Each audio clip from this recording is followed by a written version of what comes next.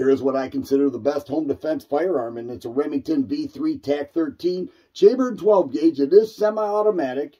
It has a 13-inch vent rib barrel with a fixed cylinder bore choke. Huge barrel clamp on there holding on to the magazine tube that holds 5+1 of 12 gauge. It has a stabilization strap right here. Raptor's bird's head grip, aluminum receiver, semi-auto action. The Versamax system keeps the recoil down. I fired everything from cheap target loads to high brass loads and even slugs. Now the MSRP on this used to be $915. Now you're lucky to find it for under $1,200. It is a phenomenal firearm. It feeds, fires, it ejects everything excellent. You can have your arms extended like this or shoot from the hip.